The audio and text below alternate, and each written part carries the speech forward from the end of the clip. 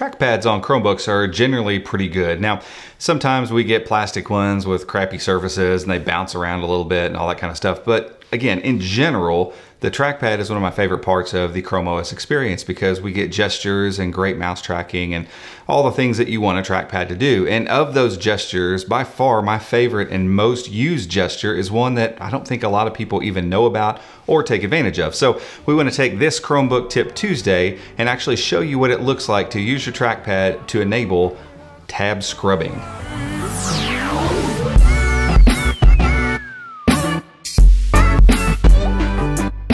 It's a pretty simple process actually, and it's enabled right out of the box. For a little bit there, we were scared it was going to get taken away with the addition of virtual desktops, and that the 3-finger gesture left and right was actually going to be taken off of this, what we're talking about with tab scrubbing, and moved over to moving between virtual desktops. It turns out, we've written an article about this on the website, turns out that's not the case.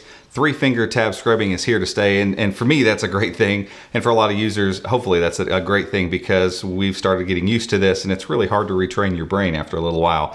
It works very simply. Again, you don't have to utilize anything, you don't have to change any settings or anything. All you have to do is take 3 fingers, place them anywhere on the trackpad, and then move left and right, and you'll see a slight highlight.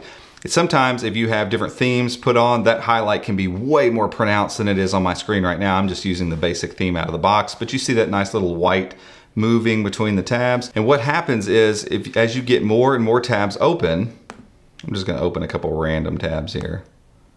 As you get more tabs open, it's much quicker for you to move between activities where you have 10, 12 tabs open. I need to get over here to the left. Well, instead of finding my mouse, moving over here, and then clicking the button and then getting there, it's just as quick to go from here all the way to the end of my tab list, whoop, with a swipe, whoop, and I'm back.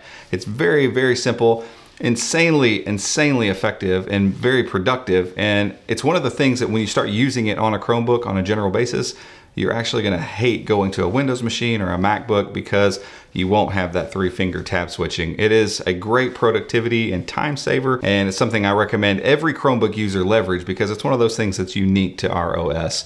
But guys, that's it for this one. If you enjoyed it and this has helped you out anyway, give it a thumbs up, go down there and hit the subscribe button, and make sure and hit the notification bell if you'd like to be notified when we make further videos just like this one. Till next time, we'll see you.